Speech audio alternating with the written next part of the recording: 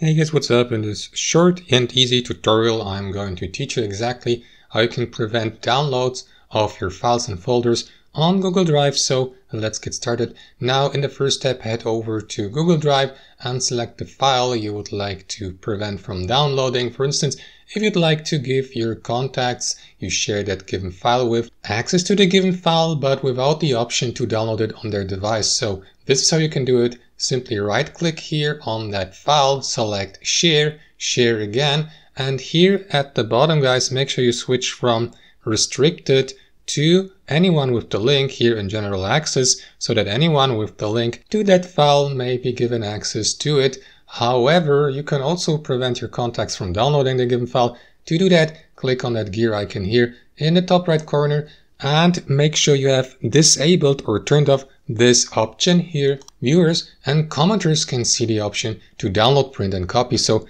if you turn that off, your contacts will not be able anymore to download, print or copy your shared files. And that's basically it. Thanks for watching and have a wonderful day.